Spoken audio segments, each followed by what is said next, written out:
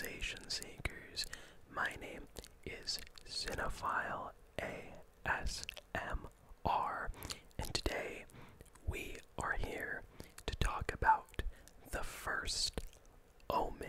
If you are new here, my name is Cinephile ASMR. I am your go-to guide for relaxation and the newest movies to talk about, so consider subscribing, hitting that notification bell, and commenting what you think. But most importantly, follow me on Letterboxd.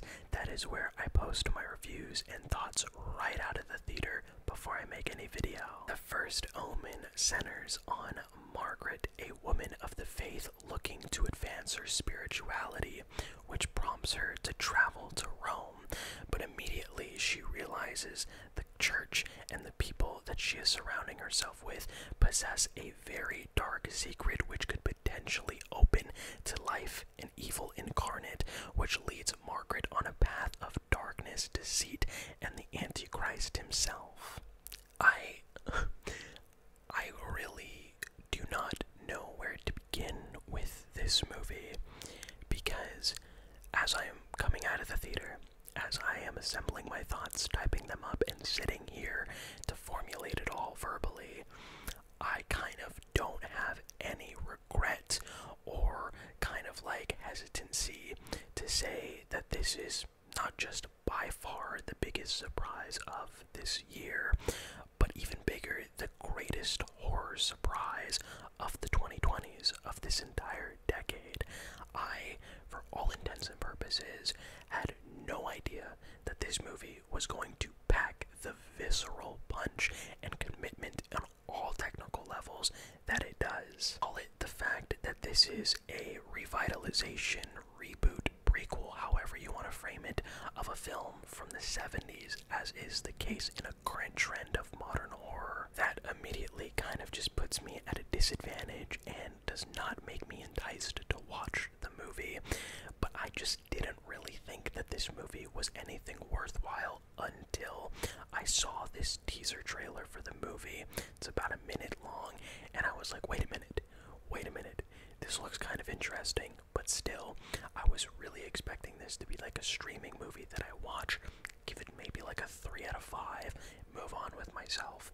But this is the kind of movie that spoils every sense in your body to your core, where after you watch this, every horror film that is from an existing franchise that attempts to revitalize a franchise, breathing new life and making more money, is going to look as meaningless and as a cash grab as it ever has. And if the director of this movie, Acacia Stevenson, is watching, I am terribly sorry. I was not familiar with your game at all. And I think it is quite interesting that this comes right next to the release of Sydney Sweeney's Immaculate, which I didn't review. I didn't dislike it, but I didn't love it either. Its biggest strength was its greatest weakness, was the fact that I felt it just continually tried to go to the next scare, which then made the movie very short, which I appreciated. It knew exactly what it was, and it lived within the confines of just being what it was. But because it relied so much on digital blood, on jump scares, it cheapened the whole experience.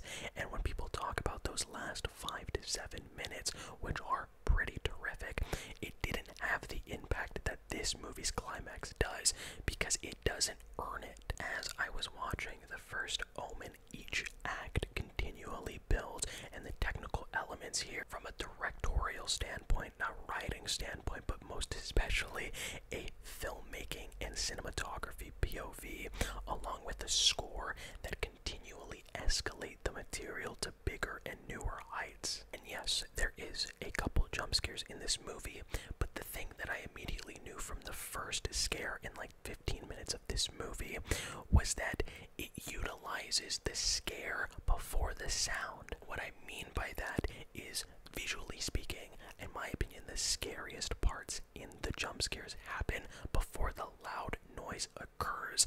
And I think it is this beautifully, very mature way of kind of showing you this is the roller coaster's top, now you're going down, instead of making it one in the same. A jump scare is bound to get a rise out of you, but it doesn't feel earned, it is not warranted, just exists and is a cheap way. This movie, though, builds the scares through the atmosphere, through the looming sense of dread, of claustrophobic isolation that this coven, this group, this people on the church are hiding, and Margaret is just this fly on the wall. You see these moments that happen, and originally what I've come to find out after the fact is that the First Omen was originally NC-17, and that got me thinking, did this movie restrict or restrain that experience of feeling that grotesque bloodiness? Hell no. There is scenes in this movie that is exemplified through the camera work, through the score, and especially that edit, which I had my jaw on the floor. The imagery is the kind of stuff that is seared into your mind whether you like it or not. Like, I can pinpoint 3 to 4 entire sequences that utilize all of the elements behind a perfect filmmaker and a performance by Nell Tiger Free, who I had not heard of up until this point, and I couldn't believe the hold that this movie had on me. The hairs, the stress in the back of my neck tensed up.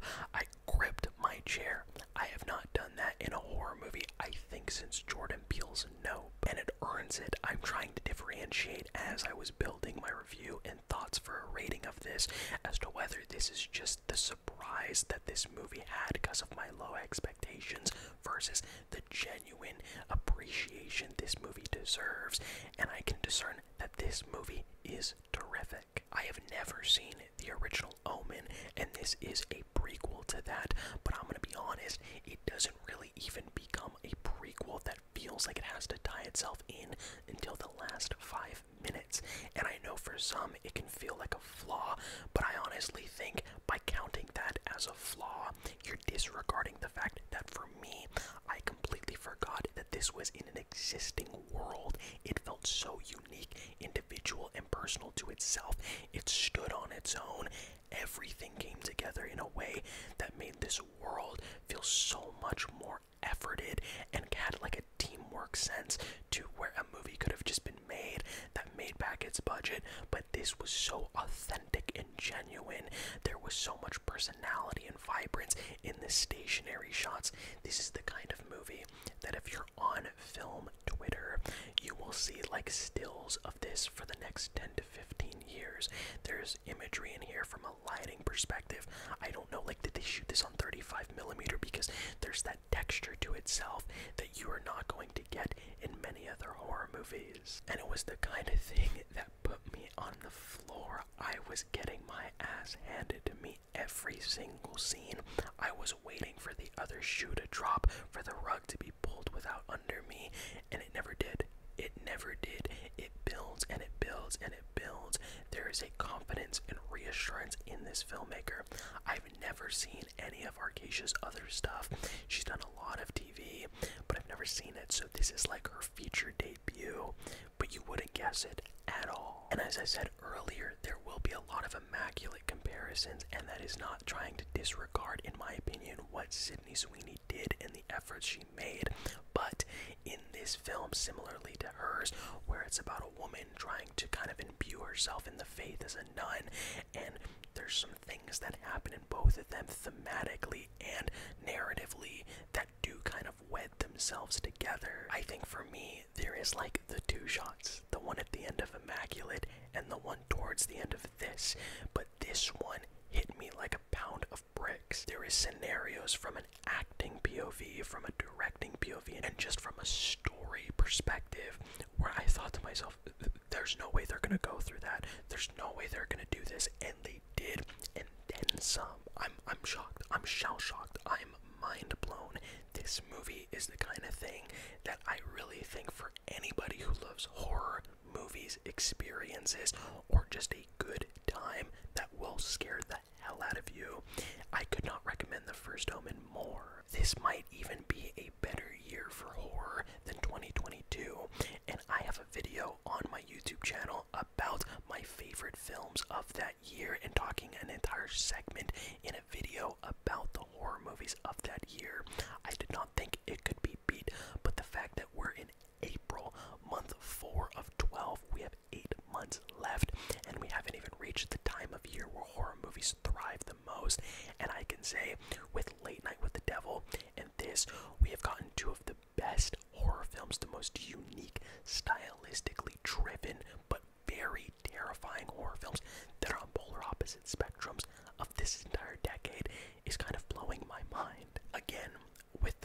conversation of AI, of the state of the Hollywood industry, theatrical experiences, remakes, reboots, and franchises, I will swear by the notion horror films have never been in a better spot than they are now. They're being mass-produced more than ever. Maybe like 6 to 7 out of the 10 are not very good, but those like 30% are exemplary. They're the kind of things that are benchmark horror films. The ideas, the stories that are being told, like the First Omen, and the way they're being told, and the ideas themselves are things that we need to talk about. If you're going to see this for anything, those last 20 minutes will have your skin crawling in a way that I don't think any other horror film this year could do, but I am prepared to be shocked, because with all that being said, Arcacia Stevenson, Nell Tiger Free's performance, Aaron Morton's camera work, you have Mark Coven's score, the edit, the production design, the way that everything comes into unison in a beautiful, beautifully yet terrifying way. I'm gonna give The First Omen an A. Dude, I don't even know, like, to hear that sentence come out that I gave this movie an A when 4 hours ago I was just fully prepared to have a good time at best, or feel like I wasted 2 hours at worst, is kind of actually melting my brain. I just think at this point we give a lot of passes to mediocrity, but Arcacia Stevenson and everyone involved in this production goes to show that passion, teamwork, and an A-effort mindset will produce banging content. This is art. This is absolute poetry, man. The framing, the composition, the lighting, the story, and the way it evolves, the imagery. I'm not going to forget this movie anytime soon. But of course, if you got to this point in the video, also consider following my TikTok. I post virtually every day shorter form content. I go live Monday to Thursdays typically. Live in a pretty busy household that doesn't go to bed until late, so if you want to kind of get to know me a bit more on a personal level, consider following my TikTok. But of course, most importantly, above everything else, I want to hear from you. What did you think of The First Omen? I hope this video convinced you to go purchase a ticket. It is well worth it. I adore this movie. I am desperate but hesitant because of the fear this instilled upon me to go pursue this on a rewatch. Let me know down below. My question to you is, what is a horror movie prequel, reboot, or remake that outdoes the original or justifies its existence like this? I don't think there is one better than this, to be honest. Like, I'm sitting here just absolutely head over heels. Like, this isn't my favorite movie of the year material, but I'm just so glad this exists. Thank you guys so much for tuning in, feeling a little bit of relaxation, but getting some good info on some amazing filmmaking. I love you all so, so, so very